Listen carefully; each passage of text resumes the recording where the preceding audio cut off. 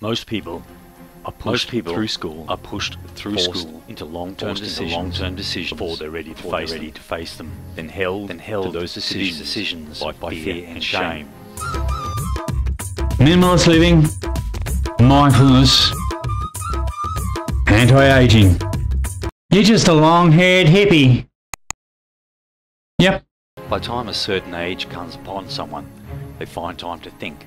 Unfortunately, to question their lives will damage a sense of self-worth that they haven't got time to rebuild. The two influences of fear and status are both negative.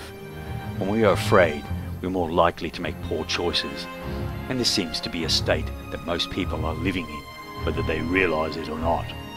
Status is where we compare ourselves against others, which essentially is where advertising and the unconscious consumerism has its hold.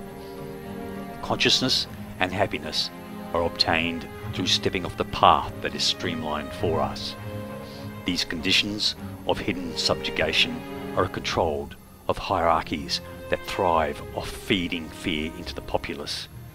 The lie of status and its relieving of fear has been used for centuries for control by the powers that be.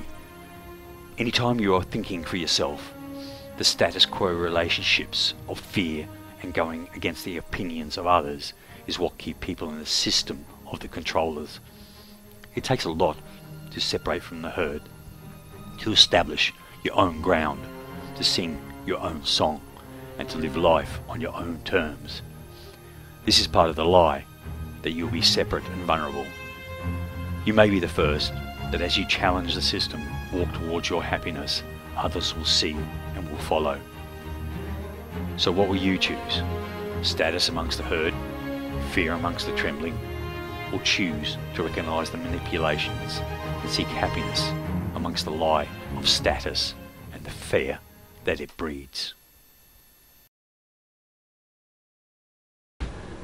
Hope you found that interesting. If you did like the material, please like, comment or subscribe. That would be great.